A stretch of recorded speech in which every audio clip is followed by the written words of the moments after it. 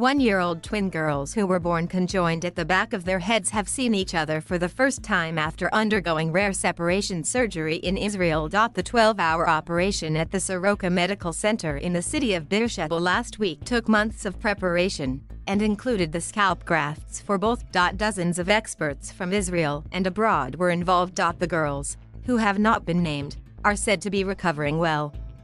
They are breathing and eating on their own. Eldad Silberst, the head of Soroka's plastic surgery department, told Israel's Channel 12 News. It is the first time such an operation, which has only been conducted 20 times worldwide, has been performed in Israel. Months before the surgery, inflatable silicone bags were inserted into their heads and periodically expanded to stretch skin.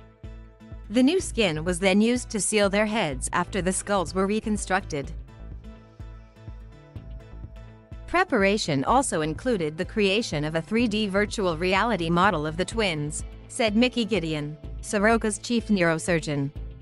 To our delight, everything went as we had hoped, he added. The girls, who were born in August 2020, are expected to lead completely normal lives.